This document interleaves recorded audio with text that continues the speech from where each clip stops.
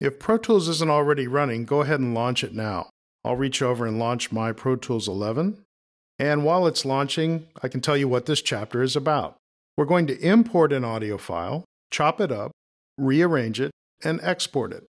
It's a simple exercise, but it will train you for bigger things to follow because a lot of what we do in Pro Tools revolves around those steps: importing, editing, mixing, and exporting. Along the way, we're going to learn about the basic windows in Pro Tools, learn some of the editing tools and editing modes, and learn about setting up a session for the best workflow for this kind of job. Pro Tools is ready. Let's get started. We're at the Quick Start page. I can create a session from a template, and we'll talk about this more later, including creating and saving your own templates. I can create a blank session. I can open a recent session, or I can open a session that isn't recent.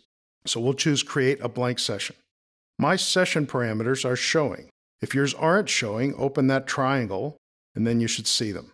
So now it's time to pick the format, the bit depth, the sample rate, and the output settings for our session. For audio file type, Pro Tools lets us choose between AIFF and BWF.wave.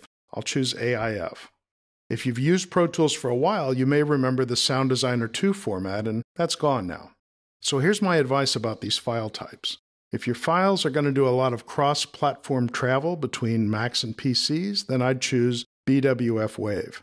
What's the difference between a normal .wave and a .bwf? Well, the BWF stores metadata, so it's kind of a special wave format with embedded chunks of data. It sounds the same, it just has more data in the file.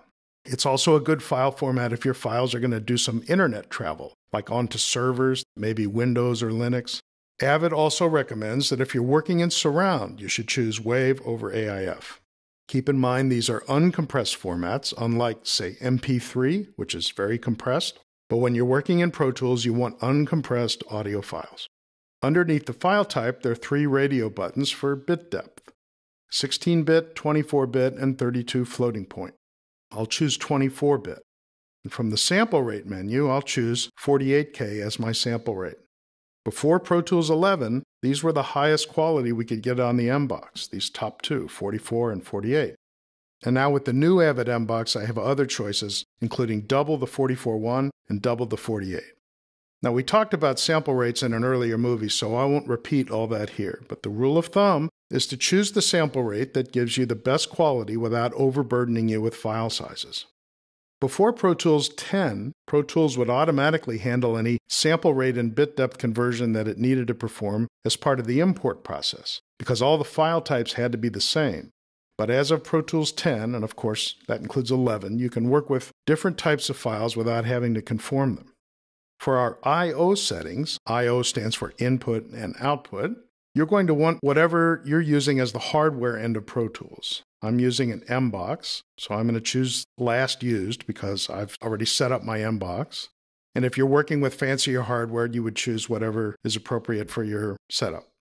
We're going to choose the interleave choice down here in the lower left-hand corner. That will glue the left and the right sides of a stereo file together so that we only have one file instead of a .l and a .r, and we'll see more about that in a little bit. We also want to leave this box checked, Show Quick Start dialog when Pro Tools starts. Then we'll say, OK. Pro Tools always asks us what we want to call the session and where we want to save it. So I will save it on my desktop. I'll call it CLOCK, clock, edit. I'll say save. And Pro Tools creates some windows for our session.